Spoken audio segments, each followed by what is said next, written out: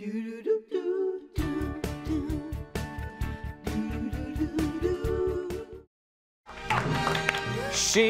that music. That music.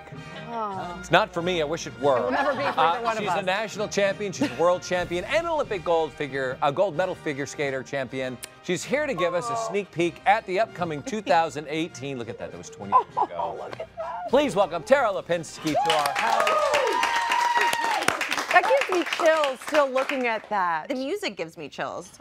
I love the music. Oh, it gets me every time. Everything about the make you wanna Olympics. cry. I mean, from the music, opening ceremonies, everybody comes out. You see our team and our colors, and then even when they're standing on the podium and they play the national anthem. That was 20 years ago for you. You were 15 years old. So long ago. I don't know where time went.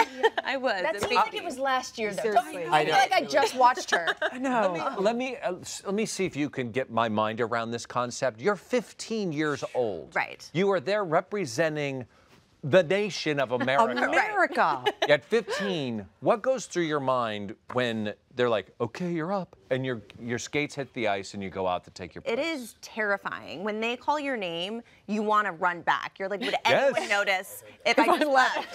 They'll never know. You'll never know. And then when you're waiting for like the music to start and it's just silent in this big arena and your legs are shaking, my legs were actually shaking at the Olympics. I had never experienced anything like that because as a skater, you train for nationals and worlds, but then you go to an opening ceremonies and you realize this is bigger than your sport. This is bigger than you.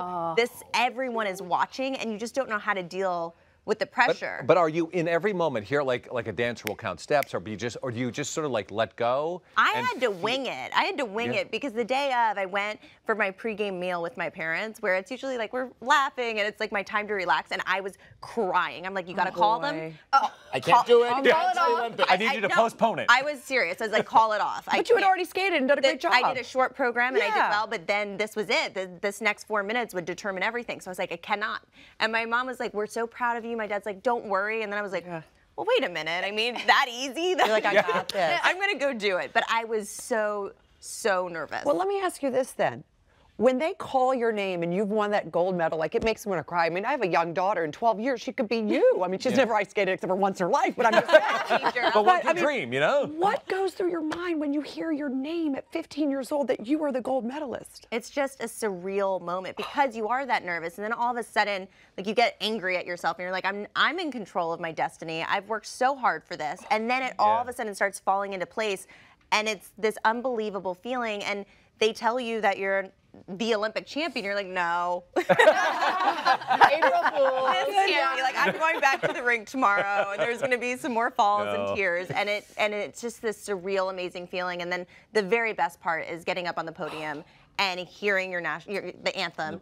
And they put the medal around your neck. It's nuts. Did you watch the other competitors, or you just like blinders on it, want to hear what they did? Or I would sometimes watch this event. Obviously, my coaches were like, don't listen.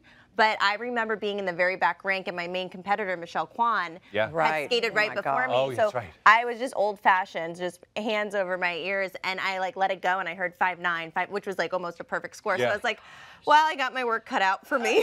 Oh, boy. Wow. But do you still get chills when you see those pictures? I do. And it's not just being on the ice and those memories, because some of that is a blur. I really went for the whole experience. I stayed in the village. Like, my parents were really cool. They're like, okay. Like, it was just me, and I'm just walking around. And I loved every moment, because I did other things other than just skating. So looking back now, I feel like those memories are so good. But now you have to go and not do, but talk. Because you're commentating. A lot easier. Yeah. Well, it's a lot easier, but I mean, and you were Johnny Weir as well. You guys are the best what a team. about the Olympics now. Yes, you're my favorite thing. It's true. That is very nice. Which is more pressure, by the way. Thank you. Thank you. You're used to it, though, so you can handle well, that's the thing. My dad was like, when I said I was going to go into commentating, it's a very hard thing to get into. There's not, people that commentate stay for a very long time. Yeah. And it's, live television. So it's like why I'm always putting myself in these like high pressure situations. But I must live for it. So I obviously love it. And it's still a lot easier than actually going on the ice and How did the partnership start with Johnny? Well, I knew of Johnny Weir, but it's, it's a small world in skating, but we never had a bond or a friendship. And then before the Olympics, we finally kind of met up, and he was working just the men's, and I was working just the ladies, and we were sitting outside with our handbags, talking and bonding. As you would with John. Yes, and we were both sitting outside with our handbags. Yeah, I love I was that. like, ours are so similar. And then we said, why aren't we doing this together? Which I think is, you know, it was the moment I realized we had this connection, because I come from an individual sport, as he does too, and there's no team aspect to it. But we immediately felt this connection and friendship, and I think NBC was like, we'll see. They like made us do a trial. They probably thought we were crazy. And then we did well. So we got the job together, and the rest is history. Well, yeah, and we love it. Everybody loves to watch you two together. Well, February 9th, our opening ceremonies for the Winter Olympics in South Korea.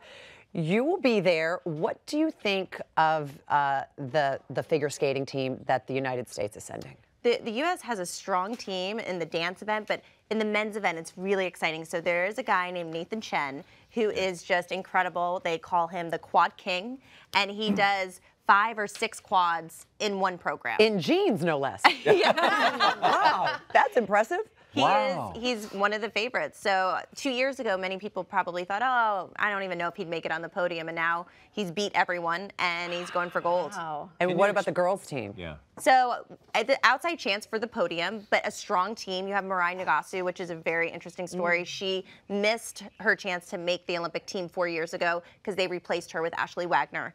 And since then, she has just been so driven, and she's on this mission, and she made the Olympic team, and she's doing this very difficult jump, the triple axel. So she'll be very exciting to watch. So hopefully, like, her dream sort of comes true. What did you say? Outside the podium? Is that what you said? Outside chance? Right. Outside Well, chance. Interesting. Right. Yeah. Exactly. So you kind of know going in, like, which country favored. is going to be Well, the favorite. yeah, because we do skating all year long. There's these Grand Prix events, and the Russians are very, very dominant right now. Who's our biggest competition is the Russians? Russians. Probably first and second will go to the Russians. But you never know, because it is an Olympics. And, Come on! Right, Come on! Anything can I happen. mean, in the 11th hour, you'll see someone fall who was the top runner. You're like, what just happened? This is the one event I hate to predict, because the nerves, it Yeah. can either be a disaster or it could be the best skate of someone's life. And yet, 20 years later, you faced something else that a lot of people can't accomplish, and if they do, they mess it up.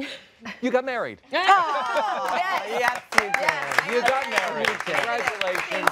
Todd, your husband proposed to you in the most wonderful, I told you, I said I love great proposal stories. I mean, it's a Hallmark movie waiting to happen. It is, really it is. He Explain. really, it was good. So, I mean, we had only been together 7 months, so I really didn't know. We hadn't talked about it. We kind of knew this was it.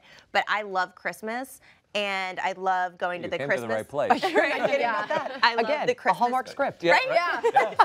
Christmas windows, and I was living in New York, and that would be something I would do every year. We would just go and walk and see the Christmas windows. And it was our first Christmas together, so I had told him I really wanted to do that, but for some reason during our trip we didn't do it. And so after, like, we had this big party, and I was like, this is really strange. He wants to go to dinner and go look at these Christmas windows. He found a special one, and I'm like, you found a special one? I know all of them. You know, like, what are you talking about? So, Silly child. right? But still had no idea.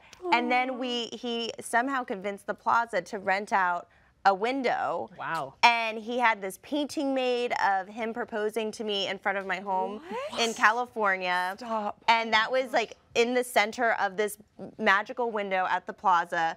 And we just walked up to it, and I was like, what?